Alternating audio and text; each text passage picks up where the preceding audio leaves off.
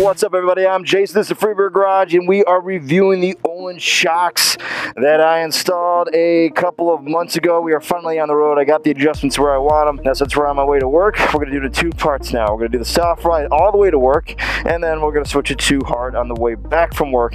So it's going to be a quick flip of the video when you guys see it. The reason why I'm doing this, because I was thinking about different roads to go with, and this was probably the best way to do it, of a road that I've known the most for day in and day out on this bike to tell the difference. So let's hop on it and get to it. All right, that plan did not work.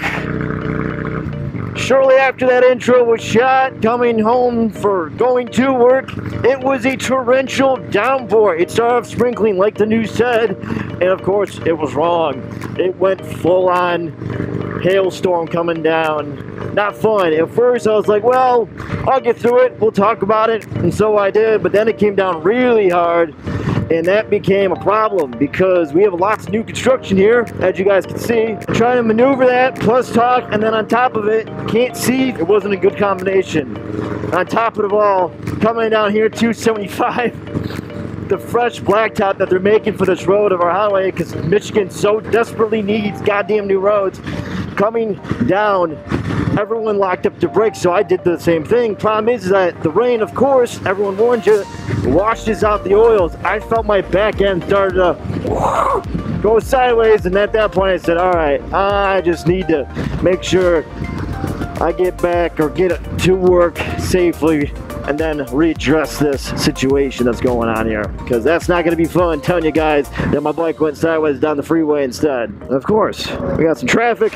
Once this opens up, we'll begin again. All right, about the shocks previously. So on the bike, I used to have 13.5-inch shocks. That was the stock sizing for the FXRSs. Now what I did was I moved up to a 14 and 1.25 or 14 1/4 standard. There's a metric sizing on it because they're Ohlins, they're Sweden, and of course they're different. So 3/4 of an inch I moved up in height. Longer travel is what I was looking for. I didn't want to go too tall and make it look all goofy in the rear end. I wanted just enough height to give me just enough length for the shock in the back to give you the proper travel. Obviously, taller shock, more travel means it can absorb more of the distribution going up and down. Just simple geometry.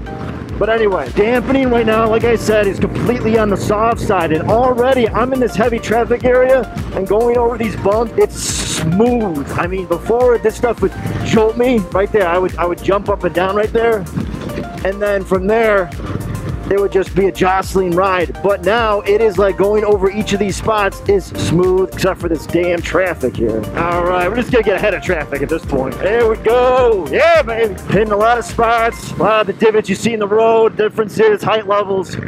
I don't feel that. That's how much of a difference it is right now. And getting on it is a beautiful feeling because you just maneuver right through, and without feeling that hesitation or that skip you get sometimes in the rear end with the difference of the highway. Sometimes you get that groove, and that groove will set your rear tire, and then you go and hop and kind of throws it a little bit. Overall, I haven't had one bump, jerk, straight shock into my back or neck, and it is fucking awesome. I love it. It doesn't ride like a blown out Cadillac going down the road and it's all wavy and you're up and down. I'm talking smooth as in like silk. Like you're going over bumps right now, like all these little divots hopefully you guys can see in the road, and that's what I am not feeling right now. It's awesome, people. Let's talk when we get to the exit and switch this to the hard side. Bam! All right, we are parked. We're about to switch over to the hardest settings on the shock right now, which I will adjust here. You can hear the clicks. I should count these, but anyways, I want to go all the way extreme, just like we were to the soft side. We're going to switch it to the hardest setting now. And another aspect of why I wanted to show you guys this was how much the bike actually leans with 14 1/4 inch shocks. Some people talk about, or some riders when they have taller shocks, talk about how crazy the lean angle is and having to put extra block on their kickstand or the kickstand wearing out. So if you're ever wondering that, this is the lean angle of mine, and I don't mind it. I'm not too scared to walk away where it's going to fall over. I'm pretty comfortable with how it leans. Alright, let's get rolling. Just shifting alone, definitely tell the difference. of the back end doesn't want to squat as much.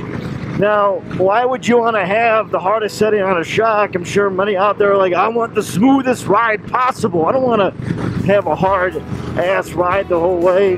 Well, it's for a different style of riding. I'm sure that's obvious, but just to plain sight to know it, it's so that you really can have no rebound going into certain riding positions, and when you're cornering in particular, so that when you're diving down and getting on the gas off the start, it's not absorbing everything. When you're in the softest riding position and you get on the gas, your back end will just sink and absorbs all of that torque for you and make sure that it is soft, and then you obviously take off.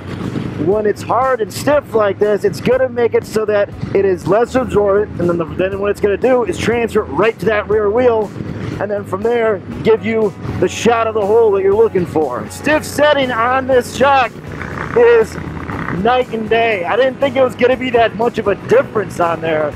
You know, you see a little bit how bad or how much could this dampening be, and it feels like it is just completely tightened up the rear end from just adjusting that back there. I know I keep repeating myself on some of this, but it just wants to handle so well now in the rear, banking it. It's a whole new bike. I mean, people talk about that, switching the suspensions around on Harleys and how it just completely changes. It's true. It feels awesome. The shock is that's just mind-blowing. It just can't believe they changed that much, right? That much of a dampening. I know it sounds stupid, right? They offer you an option to make it a harder shock or a stiffer shock over the soft, and you think, well, how much could it really do? You know, sometimes I feel like you get the placebo effect. Sometimes you get a little bit of a change. Like, yeah, I guess I feel it, but this time it is awesome. I like that. It feels like I just switched out a different shock from when I was riding here on the work, and the other way was completely soft on there, and switching to the hard, it just feels like it handles on rails on each of the spots. I dig this.